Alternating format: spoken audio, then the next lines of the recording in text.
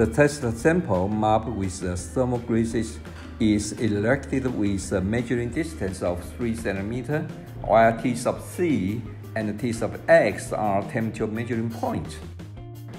Start the program after the erection is completed and input the power of the sine wave changes from the power supply.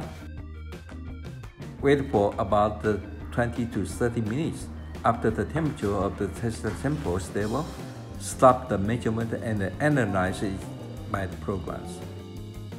After reading the storage results and selecting the calculations range, the program can calculate the thermal diffusivity of the test sample by the formula obtained by the Armstrong method theory.